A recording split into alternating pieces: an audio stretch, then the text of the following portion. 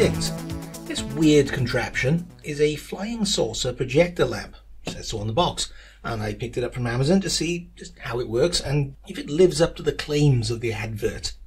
Now what you've got is this unit, and obviously it's got the USB power cable, and it comes with a remote as well. And I'll just power it up initially so you can see what it's doing. Bluetooth connected. Now, to you, you're not seeing very much. On my ceiling, this is the sort of thing I'm seeing right now. And it's got two different patterns which are selected by choosing the different LEDs. At the moment it's doing the like a Northern Lights effect. If I press this button on the remote, it will change to the other LED and you get like a sort of vortexy galaxy swirl effect. And it is very pretty actually. It does seem to live up to the expectations almost of the advert.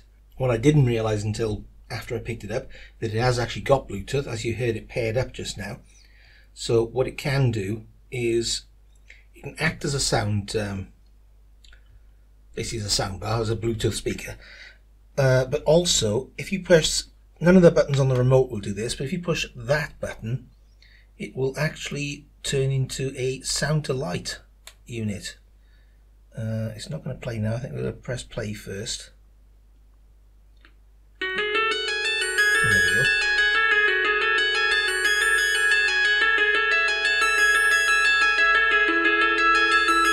So what this is doing now is it's actually running through all its 13 different colour patterns, all whilst swirling at one of 3 different speeds.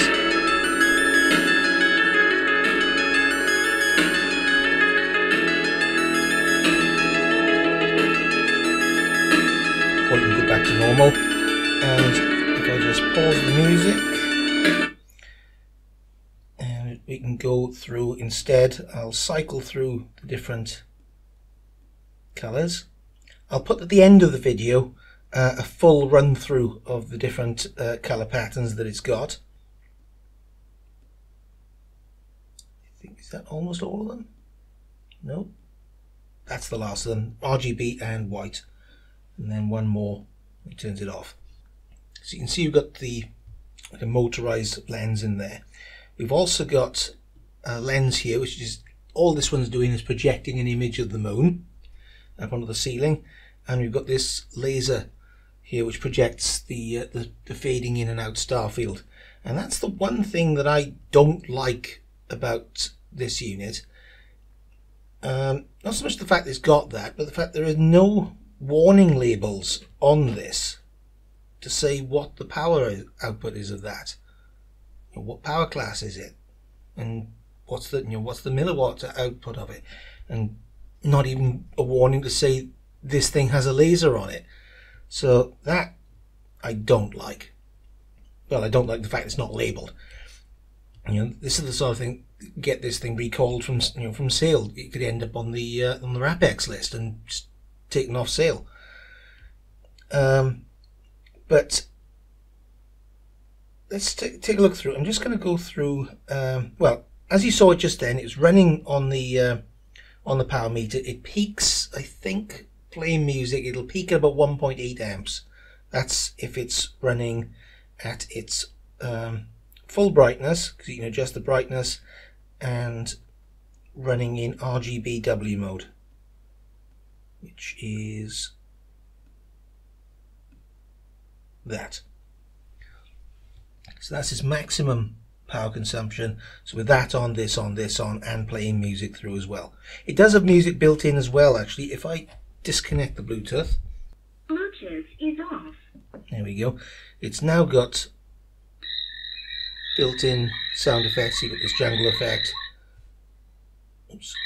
Or gurgling stream. Waves. It's like a lullaby. And not so much a lullaby, more your call is very important to us, please continue to hold. But that's what it's got. It doesn't do sound to light to those.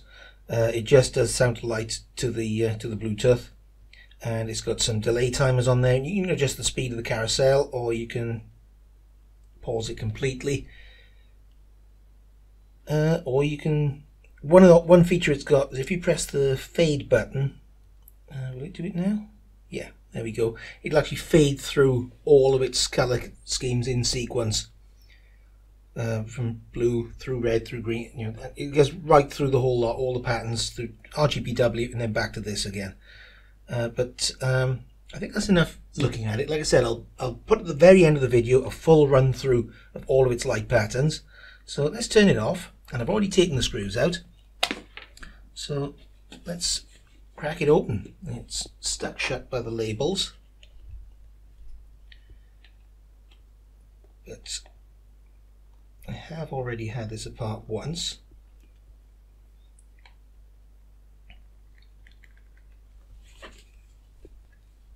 There we go, there's one off, and then the other one is easier to force then.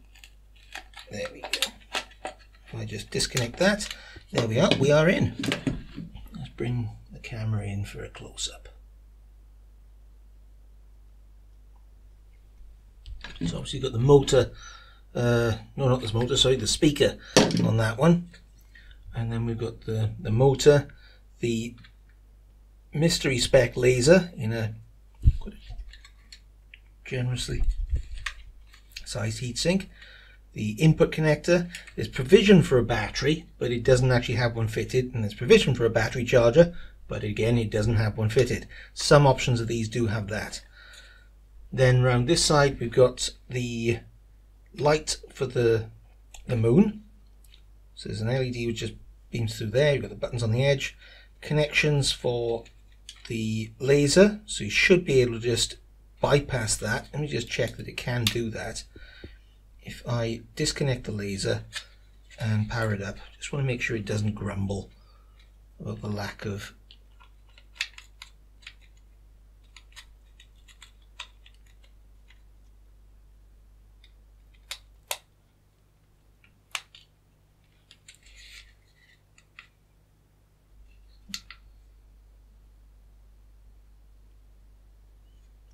that seems fine. If I turn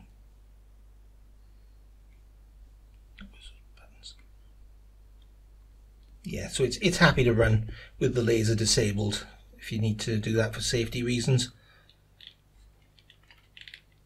Get that back off. There. So motor, connection for the moon, connection for the motor, connection for the RGBW LED, which has actually got a 10-pin connector going down to it, and that's it. Well, there's a small board. Let's dig a little deeper, because I want to see, I just want to have a look at that lens assembly and see how it works. Well, that's the board. We've got the infrared sensor there on some very long legs. It looks like they specially, it's almost like extended legs from there on. There's definite ridge to them. On the other side then is, oh, there's not much to see. Can I trace that out? Can I be bothered to trace that out? Why not? This is fairly modular, and it reads right to left because, well, that's the way I drew it out. Over on the right we've got a power amplifier chip, the XS9971, and there's whatever the A131 is, which is some sort of LED driver or laser driver, which is driving the laser.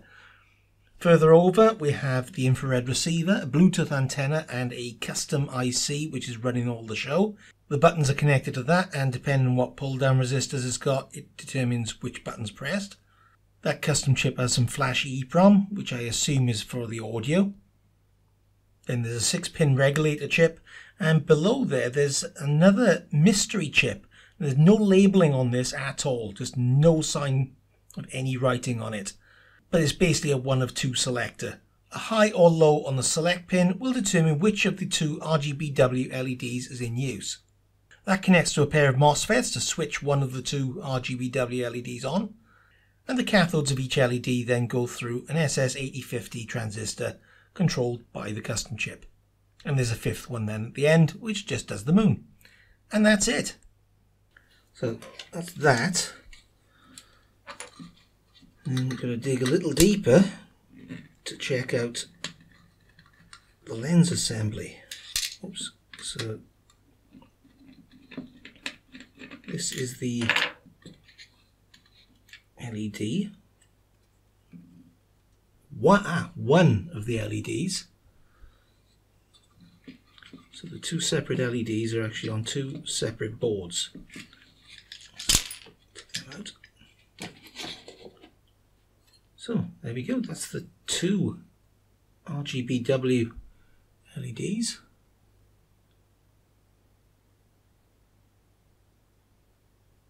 There we go. And the lens is this whole assembly which just comes out then. So there's a lens there which the one LED shines through, and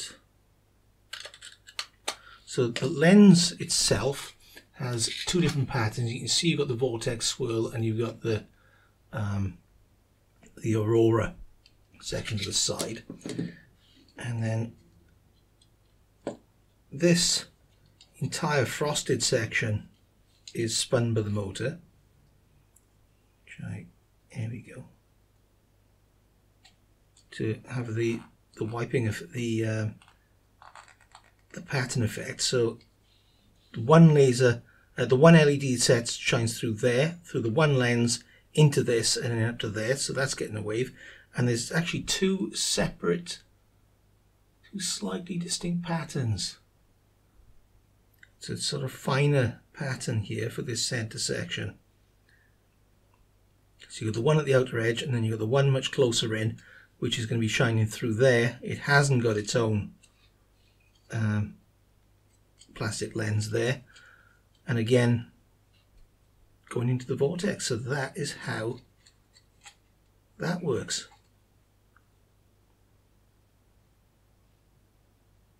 And it's interesting because someone's had to design this really, or poke and prod at some sort of sculpt some design until it sort of works roughly well. So yeah, that's that. So there we had it. One flying saucer projector lamp, complete with dodgy laser of unknown power output. I shall leave you now with a quick demo of its entire audio-visual repertoire. Thank you very much for watching.